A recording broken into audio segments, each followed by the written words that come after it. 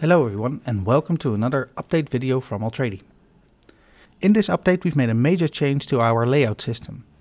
Previously we had two different layout types, which is flexible and fixed, but now we've combined the two into one layout system.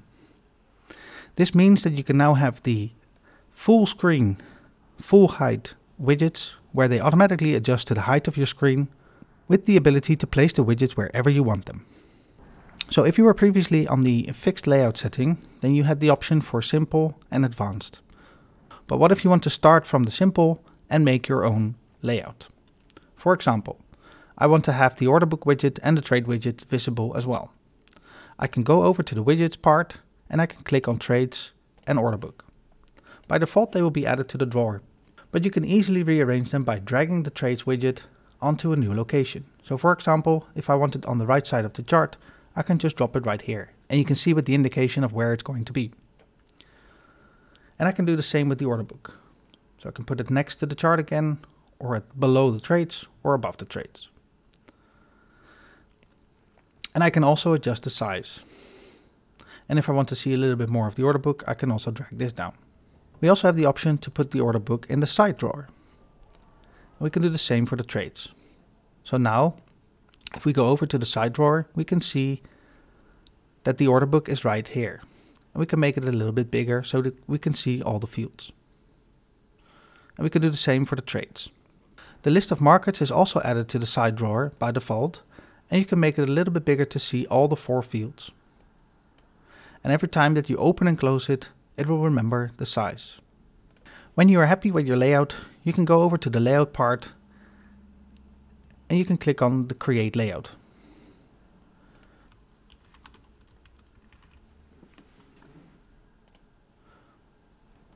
Now you have your new layout saved, and anytime that you make changes, they will be automatically saved. So for example, if I want to add the trades back here, it is now saved. When you reload Altrady, the first tab in the widget will be selected.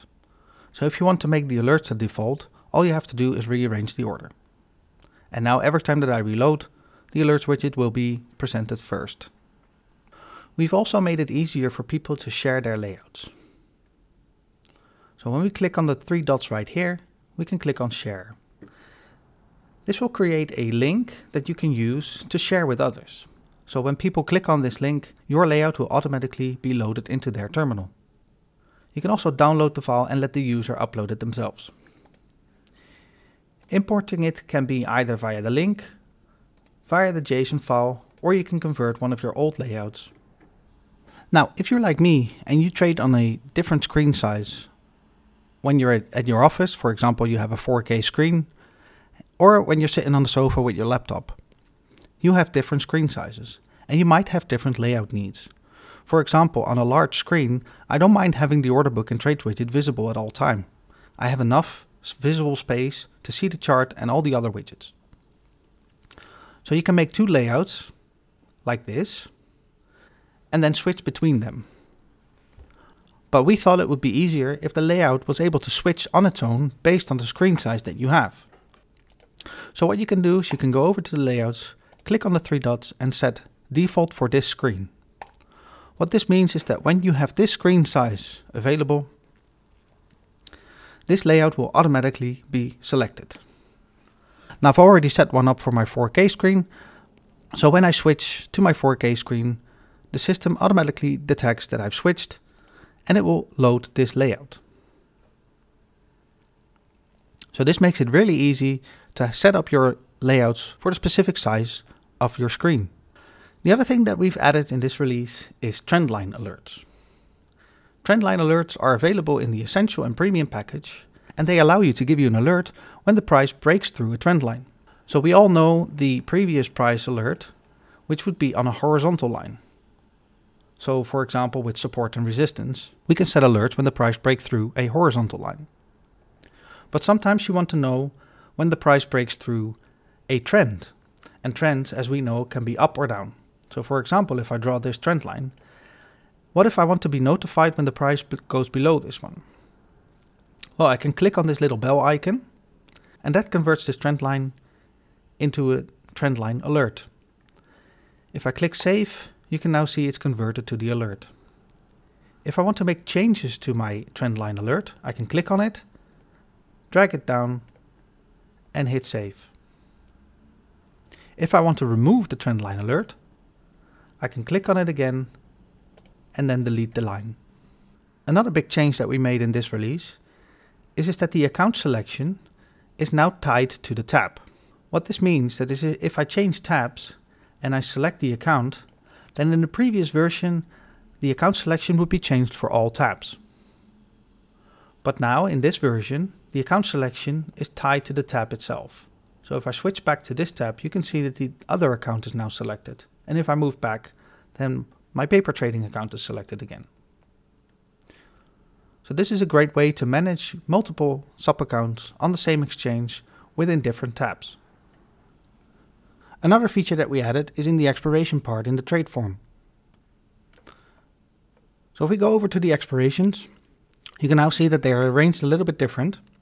And we now have the start position that we had before with a price, but now we've also added the time part. What this means is that you can set a time part for when you want the position to be active. This means that the position will not be placed on the exchange until this time is reached. So for example, if you want to trade on the trend lines, where there's a specific time on where the trend line gets hit by a candle. So for example here, it takes 8 days. What if I want to do another 8 days? Then the start time will be roughly around here. So I can take the time pencil and select it there.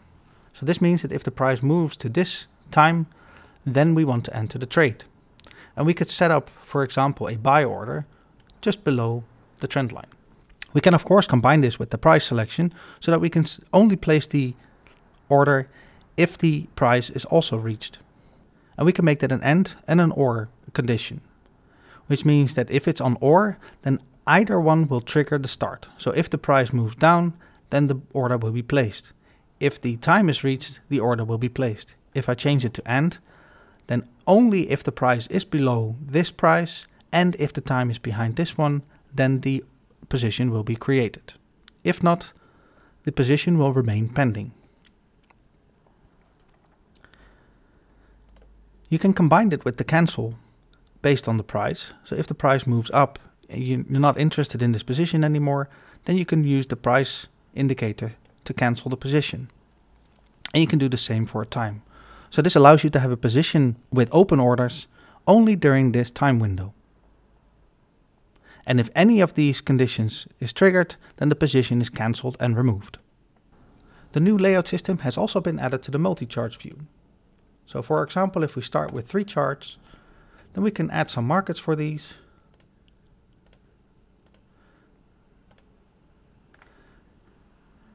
And again, we can easily change the layout to the way that we want to see them. You can make the size changes and also have the option for full screen. So if I want to zoom in one chart, I can easily do that without having to go to the trading terminal. Alright, that's it for this release. Please let us know in the comments what you think of this, and we can continue to improve our software so that it stays the trading tool that you will use for all your trading. And then I hope to see you again on the next release video.